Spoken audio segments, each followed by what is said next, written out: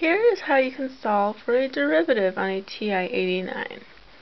First, we're going to go to F3, which is our calculus menu. Number 1 is differentiate. We're going to select that.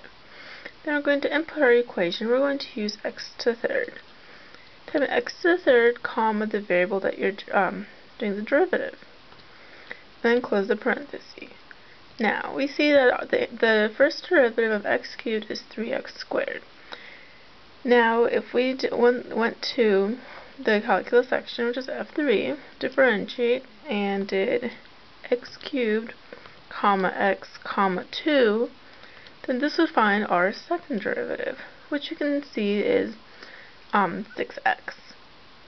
And you can do this for the next derivative too, and change the 2 to a 3, and you find out that the third derivative of x cubed is 6.